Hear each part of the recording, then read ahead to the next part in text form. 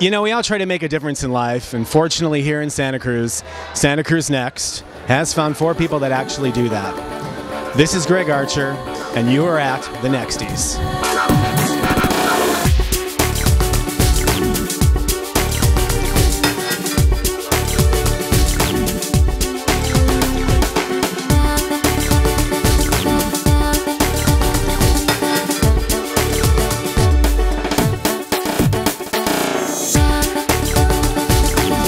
Can you talk about how this event came to be and why you wanted it to happen?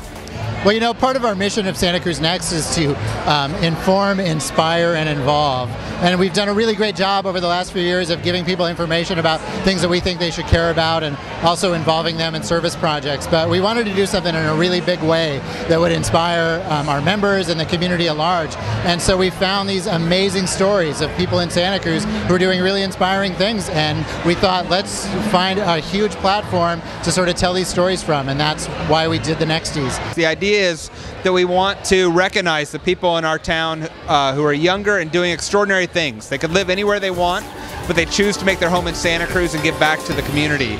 So we hope this is going to be an annual event and a great party tonight.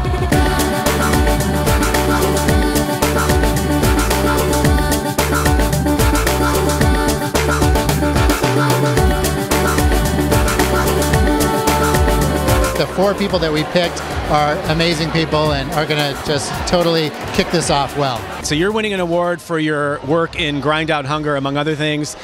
Why is hunger such an important issue for you?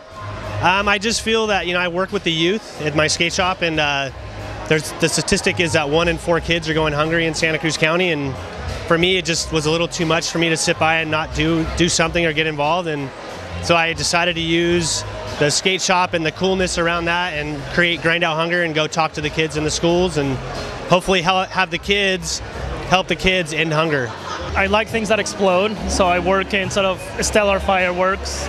I study how stars basically die and how elements are formed. You know, we're all made of stars, and we're all made of the remnants of the stars and the nucleosynthetic products, which is, you know, the metals that are produced inside stars, ultimately give rise to life. So we're all sort of in the cycle of stellar death in some way. So we're all one. Yeah, you can say that, yeah. I told you. You know, I'm a cake designer, first and foremost, and all of the reality TV stuff just kind of came to me. I've done several Food Network challenges. As a result, I ended up on Oprah, which was very cool, but... we love her. We love Oprah. Very amazing. But you know, honestly, I'm just somebody that makes cakes. I've been lucky enough to be recognized for it nationally and now locally, which honestly means more to me. And yeah, I'm just me. I am most optimistic about continuing the work of the community center, but doing it with our allies in the greater Santa Cruz community. So I think there's new energy, there's new support, and a newfound gratitude from the kids and the families that are served through the community center. And so there's newfound appreciation for like an old jewel, something you had but polished up.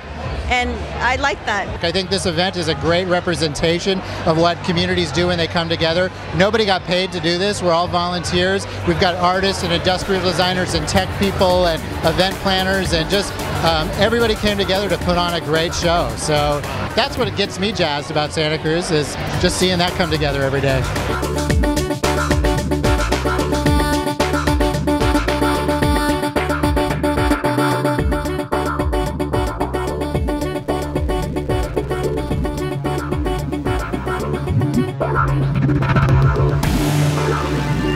Thank you.